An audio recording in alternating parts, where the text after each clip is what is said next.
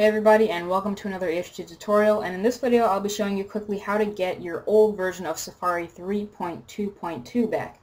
Now I did a video recently on Safari 4 beta, how to get it, install it, got 20-something thousand views, and a lot of people have been asking me, commenting, personal messaging me, how do I get Safari 3.2 back? They've been dissatisfied, they don't like it. Go ahead and open up an internet browser and I will show you how to get Safari 3.2 back. What we're going to do is go up here and go to www.apple.com, okay, and go up to their search bar at the top right hand corner and just type in Safari. And you'll see two things, Safari 4 and Safari. Now Safari is, you're going to click on the second one that says downloads and just Safari, not necessarily Safari 4.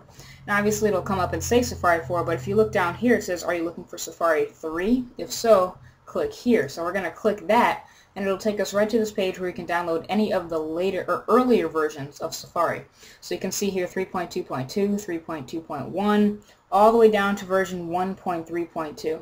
So all the older versions of Safari are here if you ever want them. Same with the older versions of iTunes, older versions of other software that Apple offers for download on their website. So just go ahead and click on it, download it. It's almost 50 megabytes. I think it's a 48 megabyte file. Okay, this is for XP, for Vista, and you can get this in English as well as a variety of other languages. So thanks for watching this HT tutorial. I hope this helped, and if you have any other questions or comments, like I said, I will do a video like this on how to answer, and hopefully I can get back to it as soon and as well as I can. So thanks for watching this one, and stay tuned for more. Peace.